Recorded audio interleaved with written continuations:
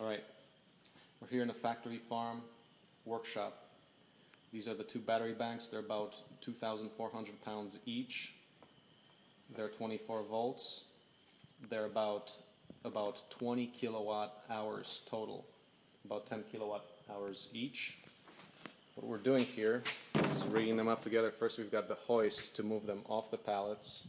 Then we're going to connect them. These connects are 24 volts. And we need to connect them too. Okay, so we've got 5 of these inverters. These are stackable inverters, straight from China, of course.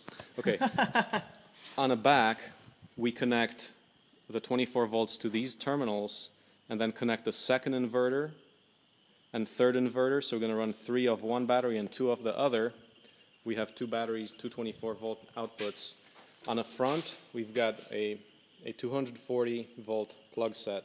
So this is actually a 24 volt to 240 inverter.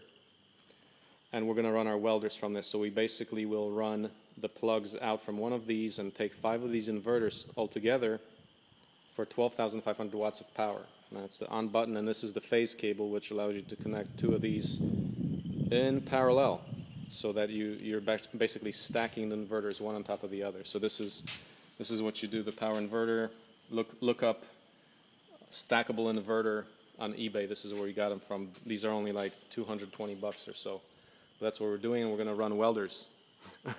Run welders and other equipment in the shop here as we set up operations this year at Factory Farm.